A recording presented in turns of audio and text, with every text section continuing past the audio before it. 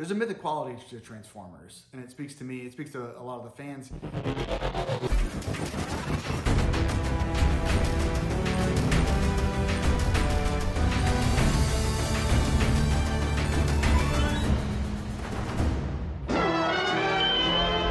Hi, I'm Matt Hullum, executive producer of Transformers For Cybertron Trilogy, and this is every Transformers generation. So Transformers has evolved significantly since it first started in 1984. There have been a whole host of series and films, and each one of these is broken up into what fans talk about as a generation. Transformers Generation 1, 1984 to 1993. So Transformers, the TV show, ran from 1984 to 1987. It was based on a toy line that ran from 1984 to 1990, produced by Hasbro, of course, and Takara. It accompanied the toy line. The cartoon set up the basic story of Transformers that most other incarnations were going to follow. There's two warring factions of robots on the planet Cybertron, and they leave in search of resources. The factions crash land on Earth, and millions of years later, begin their battle anew. They're going at it through time, through space. It's epic. Everything about it is epic. So that early series introduced a number of the iconic characters that we all still know and love and are so integral to Transformers. Talking about Optimus Prime, who's just, this incredible leader who makes these, resonant, giant speeches and inspires everybody. Megatron must be stopped, no matter the cost. He's not just a hero that goes out and punches people in battles. He's like a thinker. He is absorbed with the ethical and moral quandaries of war and battling his fellow Transformers. He wants to do the right thing, where the right thing is not always easy to see, but he keeps a prime moral code to himself. All sentient beings deserve freedom, and that we should all be unified till all are one. Till that day, till all are one. Those are really powerful things that resonate. That's the great thing about the Transformers. I think that Optimus Prime really encapsulates as a character. That it's about doing what's right, and it's about doing what's just. I bet Optimus Prime will be glad to see us. Bumblebee, who was always that lovable sidekick that we all wanted to get to know. And in the early series, Bumblebee was a Volkswagen Beetle, and we had a yellow Volkswagen Beetle in my family at the house, and so it was nice to have my own Bumblebee. It never transformed for me, which was a disappointment, but liked having that connection. On the bad guys side, Decepticons, you got Megatron, you got Starscream, you got Soundwave, also evil, also wonderful, and how evil that they are. There will be nothing left of him but molecular crumbs! Victory is mine! But I think the biggest moment for me and my early love of Transformers was going to see the movie in the theater. Transformers! Transformers! I remember so well going to see this movie, and I had a couple friends, who were really into Transformers as well, and we were just blown away. I just remember being in the theater and thinking, this is the greatest film that will ever be made in the history of time. It has everything you could possibly want. You got the touch! You got the... Arise, Rodimus Prime. There's a mythic quality to Transformers, and it speaks to me, it speaks to a lot of the fans. I think Generation 1 of Transformers spoke to me, spoke to a lot of people, because the themes were just really big and universal, and you felt connected to them, and then they would do things, that you really hadn't seen in a kid's show, in a cartoon before. One day, an Autobot shall rise from our ranks and use the power of the Matrix to light our darkest hour. Having Optimus Prime die in a moment of self-sacrifice in the movie was really powerful, and also something that in some ways, aged up this story for kids who felt like, man, they want to see something more. They want something with more depth out of their entertainment. I always loved that, and inspired us to try to put more elements like that, into the story. I love that movie so much, and I've always wanted to work on anything related to Transformers.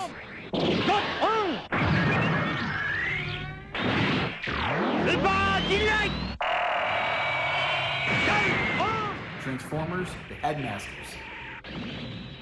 Supplanting the rebirth in Japanese continuity, the Headmasters occurred 1 year after the return of Optimus Prime, introducing the title characters to the Transformers universe in a totally different way.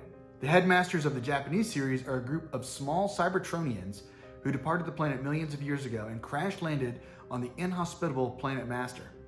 To survive its harsh climate, a select few Cybertronians constructed larger bodies called transectors, to which they connected as the heads. There was a very obvious effort on head writer Masumi Kaneda's part to make Master Force a fresh start as a mecha story, introducing an entirely new cast of characters from scratch rather than using any of the previous ones. I guess one of the things that's so interesting about the Japanese offshoot of Transformers is that it does show what a big world this is to play in and how much opportunity there is to tell a lot of different stories, and these characters really have enough depth to them and are have been drawn out well enough that you can take them in a lot of different directions. The heroic Autobots are led by Optimus Prime. He's more than meets the eye. He's a robot. Transformers Generation 2, 1993 to 1995. G2 was a Transformers toy line which ran from 1992 to 1995, in conjunction with a corresponding comic book series and edited reruns of the G1 cartoon with a smattering of CGI animation laid on top of them. This was the only change in the content. How weird is that? It made a whole new series that was the same, except for a couple CGI things. So although there wasn't a whole lot of change, this is where the concept of generations came from. And fans started to differentiate between different eras of Transformers, which would become really important for understanding the story and the universe over time.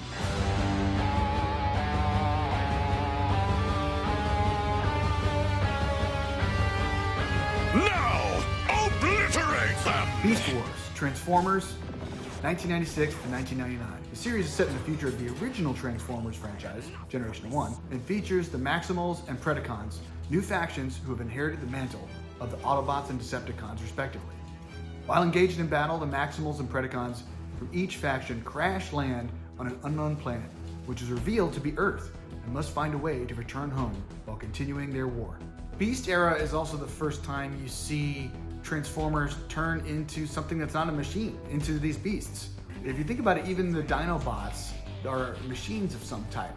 But now you've got a wholly new way, an era for the Transformers to metamorphose, to transform as they do. And that's another thing that really adds a lot of complexity and depth to the Transformers universe. You know, I think one of the reasons Beast Wars is important for Transformers overall is that it introduced a lot of new elements. They really expanded on the canon and they progressed the story forward. So I think for a lot of fans, Beast Wars is great because it really gave the Transformers universe more depth, more breadth, took you places that you hadn't seen before, and that was really fun. So this series is really unique in that it advances the Transformers canon forward, but still touches upon what made the original series so special. You see how the Transformers species evolve over time, letting you see what happens after the original series, but you still get a glimpse of what happened at the very beginning of Generation 1. One moment in particular really highlights this, when the Maximals find the Autobots' Ark. The Maximals know they need to protect their past to save their future. And before they leave the Ark, Optimus Prime opens his eyes and connects with Optimus Primal, connecting the two leaders over time. So one really important piece of the Transformers backstory to understand and to know about is the Ark.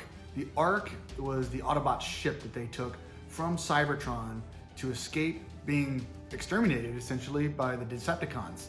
They made it all the way across the universe to Earth. They crash landed and then they were asleep for millions of years and didn't wake up until present day 1984 when the Transformers Generation 1 story begins. I really do love the Ark storyline and the Transformers being asleep for millions of years, because they're both really suggestive of other mythic stories. You think of like Sleeping Beauty, and you think of Noah's Ark in the Bible, and you think of these tales that have been told throughout time. There's a very Odyssey, Homeric kind of quality to their journey. That's something that you don't usually see woven into a cartoon that was aimed at kids and, you know, really promoting a toy line. It's a connecting thread that kind of ties all of the worlds of Transformers and the Autobots and Decepticons storylines together over time. What characters can you name in any other kids show that have a backstory that lasts literally millions of years? They've gone through time, they've gone through space, they've done everything you can possibly imagine to end up in the moment they are in now. That's what makes this all so epic. Beast Wars 2. The anime uses conventional animation rather than the CGI of its predecessor. Beast Wars 2 tells the story of a battle waging between Leo Convoy's team of Cybertrons and Galvatron's army of Destrons on the planet Gaia, as Leo Convoy and Galvatron fight over the mysterious energy source known as Angalmas energy.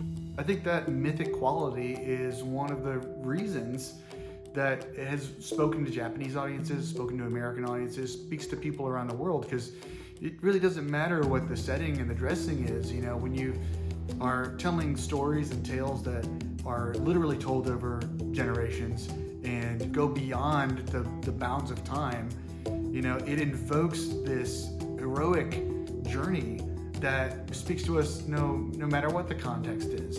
And the fact that they're transforming robots is just icing on the cake. That's super cool.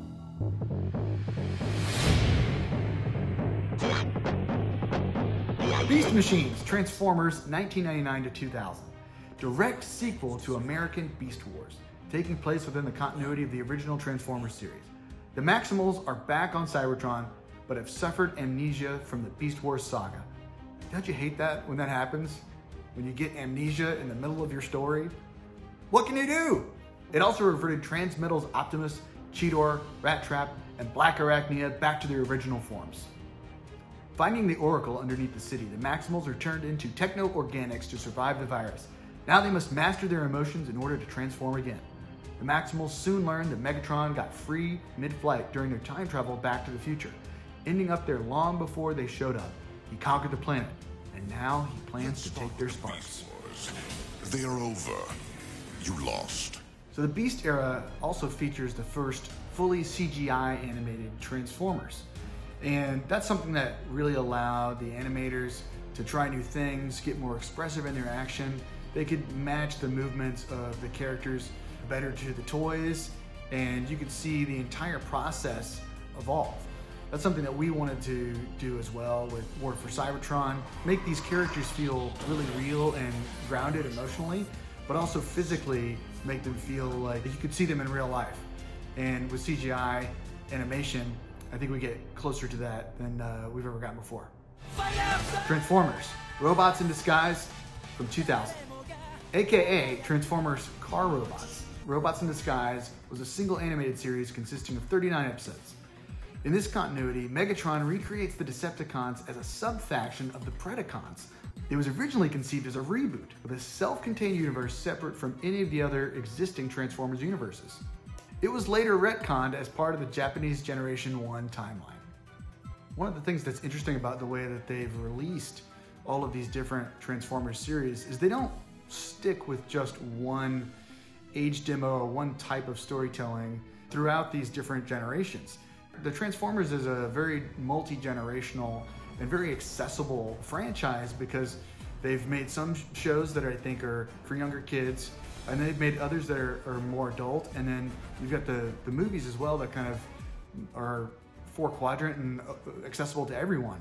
Over time, I think Hasbro's done some really smart things where they've gone back and essentially rebooted the show or retold the show in a different way so that new audiences can be brought in. Autobots live to help, protect others. Predacons exist only to conquer and destroy. How am I supposed to know who to trust? People age up, you know, they want to see different things out of this universe as they get older. The younger generation, kids who want to have the same experience that I did when I was growing up and watching Transformers, be introduced into this new world that's accessible to them. As long as hatred exists, I shall remain impervious to attack. Unicron Trilogy. Armada follows the Autobots and Decepticons discovering the powerful Minicons on Earth, which were revealed to be weapons of Unicron. Energon, set 10 years later, followed the Autobots and the Omnicrons in their fight to stop the Decepticons from resurrecting Unicron with Energon. In Japan, the series Transformers Cybertron showed no ties to the previous two series, telling its own story entirely. The writers attempted to change certain plot elements from the Japanese version to remedy this. This largely added up to references to Unicron, Primus, Primes, and Minicons. So now we've got an entire trilogy that's based around Unicron, who's the first example I can think of when I was a kid of seeing what's now known as a supervillain. I have summoned you here for a purpose. Nobody summons Megatron. Then it pleases me to be the first. We did trucks transforming and planes transforming, but this is a guy that can transform into an entire planet. He is the ultimate super mega mecha villain ever. He's first introduced into the canon in the Transformers the movie. They really wanted something that was larger than life to be presented on a larger than life format of the movies, and it worked. It was voiced by legendary actor and director Orson Welles, and lends that gravitas, and bravado and everything else you would want out of a vocal performance to this character that would just, was designed to just dominate. For a time, I considered sparing your wretched little planet Cybertron. But now, you shall witness its dismemberment. So flash forward 14 years later from our first introduction of Unicron in the movie, and now we've got an entire trilogy based around Unicron. And the idea of Unicron is just so large, it's beyond the scope of anything we had seen in Transformers and the narrative before. So the war between the Autobots and the Decepticons all this time has not just been, an actual physical battle, it's an ideological battle, right? They're fighting for, what do they believe in, what do they do? And now you introduce this character of Unicron, who's essentially a god, almost unstoppable. It gives a new dynamic to who you thought these characters were, and the intensity and the gigantic scale of what everyone is fighting for.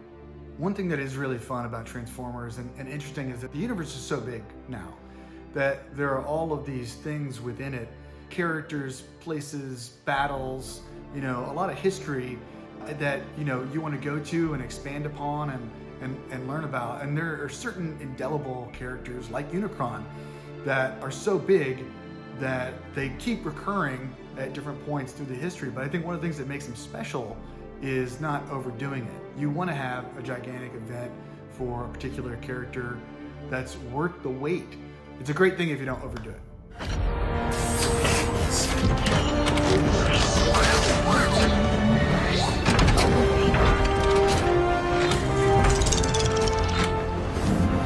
Transformers, the live-action film franchise. Everybody knows these. They're gigantic, over-the-top, unbelievable, the pinnacle of Hollywood filmmaking, essentially. The work done by ILM is something that nobody had ever seen at this scale and size and complexity. All of the little details of each transforming piece. There's a lot of humor in these films, which is really great. I think one of the things that they got really right in this series that I've always loved is that the human characters, they have some great dramatic storylines, and these films just give you such a sense of scale. For the first time in live action, you're seeing humans interacting with these CGI Transformers in a way that looks totally real. You really get to see what this would look like in real life. It's materialized the way that you kind of dream about as a kid playing with these action figures. You really sense the drama and the compelling epic war between the Autobots and Decepticons. They're just a really fun ride all the way through. So the first movie was titled Transformers.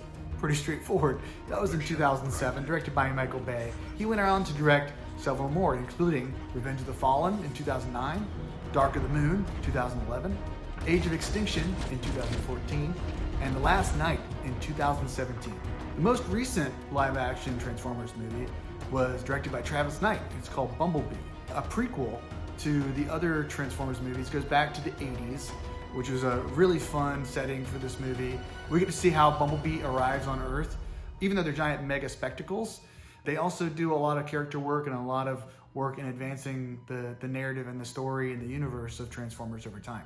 I think the film series was so iconic and so beloved by so many people because didn't matter whether or not you knew Transformers, you know, to enjoy it. And I think a lot of people were introduced to Transformers the very first time by this series. And you just have this gigantic scale that's worthy of being in a movie theater, of it being cinema.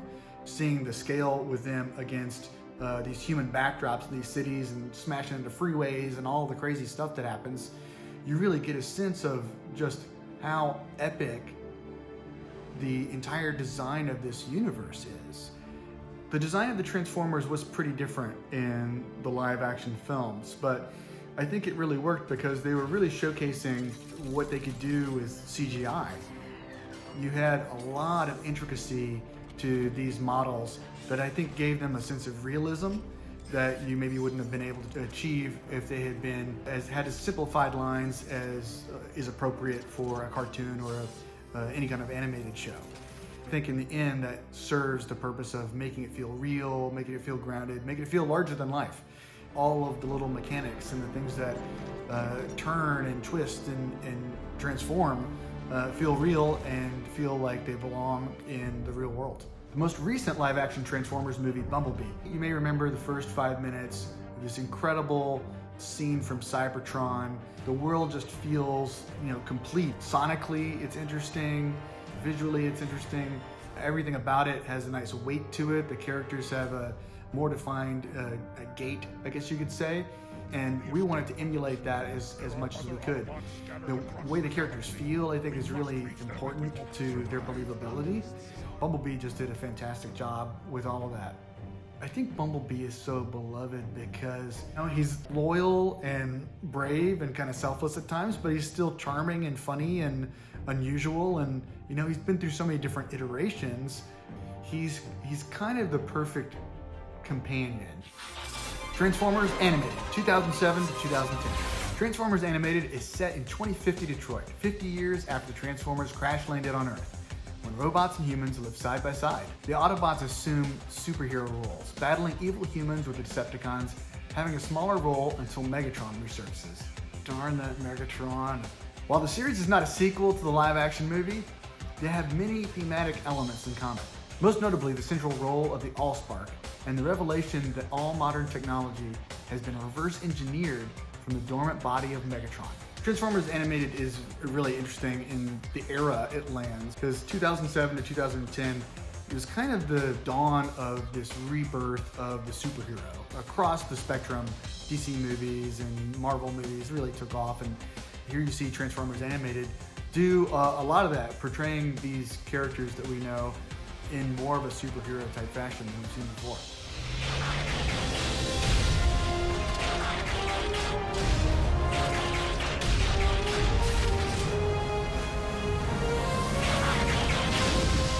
Aligned Universe, 2010 to present. Hasbro created the Aligned Universe with an attempt to unify all the Transformers media into one single continuity. It was kind of a big task. This consists of 2 novels, several video games, a few animated series, along with supplemental material. Let's start with Transformers Prime from 2010. Transformers Prime focuses on the superheroic Autobots of Team Prime, which consists of Optimus Prime, Ratchet, RC, Bumblebee, and Bulkhead. Throughout their battles, the Autobots are aided by 3 human children, and with their help, attempt to protect the Earth from the villainous Decepticons and their leader Megatron. The changes and additions the series makes to Transformers lore include the ancient planet-sized Transformer Unicron serving as the core of the Earth itself, emphasizing the idea that Earth and Cybertron are twin planets. Mech, MECH, a human faction led by the villainous Silas, whose sole purpose is to create a new world order through cutting-edge technology stolen from the Transformers. The necromantic Dark Energon, a more unstable and dangerous version of Energon, which can be used to bring the dead back to life as mindless zombies, called Terrorcons. And the Predacons, being the Transformers' ancestors, having gone extinct until they were recreated by Shockwave to serve the Decepticons. This series has everything. It's got zombies, it's got Unicron being the core of the planet. I mean, it's got everything. It's crazy. I've been transformed in learning about this. Maybe instead of calling it the Aligned Universe, they should have called it the Transformed Universe, because they've taken all of these pieces that are just so amazing and mythic, and they figured out a way that they all make sense together I don't know how they did it. It's crazy. Transformers Go. From 2013 to 2014. Transformers Go is a Japanese exclusive sequel to Transformers Prime Beast Hunters. There are 2 chapters, Samurai and Shinobi. Both, however, share the same basic plot. 2 humans, one descended from a line of samurai and one from ninjas, encounter the Predacons, who are attempting to steal powerful ancient artifacts, the legend discs, to revive their leader, Dragatron. However, the discs summon 2 teams of Autobot Swordbots, each corresponding to the human partner's ancestry. From then on, with the help of Optimus Prime, they combat the Predacons while attempting to retrieve all of the legend discs. Transformers Rescue Bots, 2011 to 2012. This was aimed at a younger generation of Transformers fans. Unusual for a Transformers cartoon, it features no Decepticons. No Decepticons! Though they are mentioned from time to time. Well, okay, I'll take a mention from time to time if I can get it. Transformers Rescue Bots Academy, 2019 to present. It's a sequel to Transformers Rescue Bots. So if you think about the Aligned Universe, they were doing a lot more than just figuring out how all of these disparate story elements could somehow fit together into a cohesive universe. They also were expanding on some of the ways that we look at and think about Transformers. There's more kid-friendly stories. There's, these legendary kind of Japanese-inspired stories.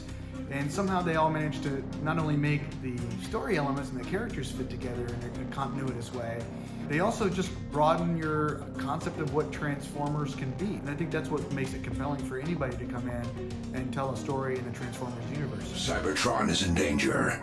The peace treaty has fallen apart. The treaty was a false hope. We both knew that. Transformers Prime Wars, Drunken bird. 2016 to 2018. The first arc of Transformers Prime Wars is the Combiner Wars. 40 years after the Great War between the Autobots and Decepticons on Earth, 2 factions returned to Cybertron, where Optimus Prime defeated Megatron in a final duel, ending their war permanently. A Council of Worlds was forged, consisting of Rodimus Prime, Starscream, and the Mistress of Flame, ruling Cybertron and Caminus in an uneasy peace. However, the rise of the Combiners caused destruction and death on Caminus, setting Windblade, the city speaker of the Titans, on a quest for vengeance. Another mythic thing from Transformers, we have quests! Meanwhile, the Combiner Victorion is on her own mission to find the Enigma of Combination. Enigmas, quests, mythic. Arc 2, Titans Return. Following the end of the Combiner Wars, the Titans are awakened and Trypticon begins to wreak havoc on Cybertron. To combat Trypticon, Windblade gathers up a raging team of Transformers to resurrect an ancient ally. And while some may be forever changed by the events, others may not emerge with their sparks intact. Arc 3, Power of the Primes. Following the death of Optimus Prime, the rest of the Transformers was band together to survive before Megatronus, the Fallen, can wipe out their species forever. Transformers Cyberverse, 2018 to 2020. Cyberverse uses characters and elements across G1, Beast Era, the live-action film series, animated, and the Aligned continuity. The series focuses on the adventures of Bumblebee. Having damaged his memory chips, he and Windblade must recover his missing memories in order to help him remember his mission on Earth. Unfortunately, the Decepticons are after their friends. The series is intended to focus more on characters and their mythology, and utilizes the evergreen character designs. It is set in a new continuity and is not a sequel to any previous series. If you think back to Generation 1 and kind of all of the Transformers animated series that you've seen over time, they're very much episodic, which is very common storytelling from the era that it was born in, from the 80s. But now we've all kind of evolved as consumers of entertainment and as storytellers as well. There's a lot more serialized storytelling being done. In terms of animation, I think it presents new opportunities. Character arcs can be drawn out over a longer period of time, so you feel like you really know the characters in an intimate way that you can't do in episodic storytelling. So that's a very exciting thing about Cyberverse. We're excited about doing some of the same thing with War for Cybertron. Just generally speaking, being able to tell this universe in a serialized narrative way, it just gives so much more opportunity to really flesh out these characters and make each story hit home in a way that you can't do when you're limited to 22 minutes of episodic television. I have done what I have to do to end this war. Transformers War for Cybertron Trilogy. The first arc of Transformers War for Cybertron is called Siege. And it's really, in many ways, directly connected to some of the events in Generation 1 of Transformers. There's a civil war that's been referred to many times throughout the Transformers saga. And Siege actually takes place on the last day of the Civil War. And so it's something that fans have never gotten to see, a period of time that's pivotal in the Transformers legacy and story that finally has been put on screen. It's, you know, a battle that we all know, but haven't really seen much detail before. What I really loved about Bumblebee is they went back earlier in time. And I was really excited with War for Cybertron because we get to do a little bit of that as well. Go back to an earlier point, tell something about these characters, or show you new things about the way they relate to each other that's hopefully in keeping with the rest of the continuity and the rest of the series, but maybe adds a little bit of a different perspective, a different, you know, color to what you've seen before. And Megatron has a very evil and dubious plan that how he can wipe out the Autobots once and for all, basically. Spark is a vessel of life. In the hands of Megatron, there's no telling what he might do. What I loved about the story is that it does pay homage to going all the way back to Generation 1. And it has some of the elements that I really like. The Autobots, you see a lot of thinking about how they should approach the war and how they should approach the fight, and trying to be ethical and trying to figure out what's the right thing to do, even if they have to make gigantic sacrifices to save the day and do the right thing. And with the Decepticons, there's always more than meets the eye, as it's not just about their battle with the Autobots. There's all of this internal kind of Machiavellian stuff happening between the different characters, and you get this sense that everyone there is always trying to get a leg up on each other. I just love that character dynamic because it gives much more complexity, and on the good side, they're weighing all these really tough ethical dilemmas, and on the Decepticons, the bad guys' side, they're not only fighting against the Autobots, they're also going through a lot of their own internal machinations. Now it's my turn. Please! I think all that complexity really provides a lot of fun twists and turns and plot development along the way. Because we have this entire history of Transformers, all these cool elements, we get to kind of like pick and choose, you know, what to put in there, and telling stories about the different characters, where they've come from, that are relevant to the conflict that they're in at the moment. Going back to be able to talk about this Civil War, but also do it in the context of fleshing out some of these characters that we all know and love, and some that maybe hadn't gotten as much attention in the past, and also bring in all of these rich story elements that have, you know, sometimes been revealed in movies for the first time, live action movies, sometimes in animated movies, sometimes other animated series. There's just a lot to play with, and so it was fun for us to be able to tell a unique part of the history, but have the flexibility and luxury, I guess you could say, of having such a rich universe to draw from. You know, for us to be able to show more of the Transformers history and saga and bring it to screen was really exciting. You know, visually, you look at what Transformers Generation 1 really accomplished in terms of setting the style and tone and aesthetic, the colors, the palette, and just the iconic feel of these characters. We wanted to pay homage to all that and felt like there was a lot of the early artistic reference that we could draw on. Luckily, our supervising director had worked on the original Generation 1 cartoon, so there was a lot of ingrained knowledge there that he was able to bring out. But then another thing that we really wanted to do was modernize the look and feel of the cartoons, and, you know, take them into this new era of anime and adult animation. Hopefully what's unique visually about this series is that you've got an animated story that uses CGI and is a combination of references going back to Generation 1 of Transformers all the way up through the live-action film Bumblebee, and drawing on bits and pieces of all that to present something that is cinematic and serialized, and it gives you a lot more, I think, character depth and complexity and hopefully nuance to these characters than you've seen before. You think of characters like Elita 1 and Optimus Prime, there've just been little tidbits of what her story was and you know, how she fit into the overall picture. But here, I think in this series, you see her really being the heart of the Autobots' struggle, and you see why she's so important to the decision-making that the Autobots go through, how they advance the story, and how we get from point A to point B.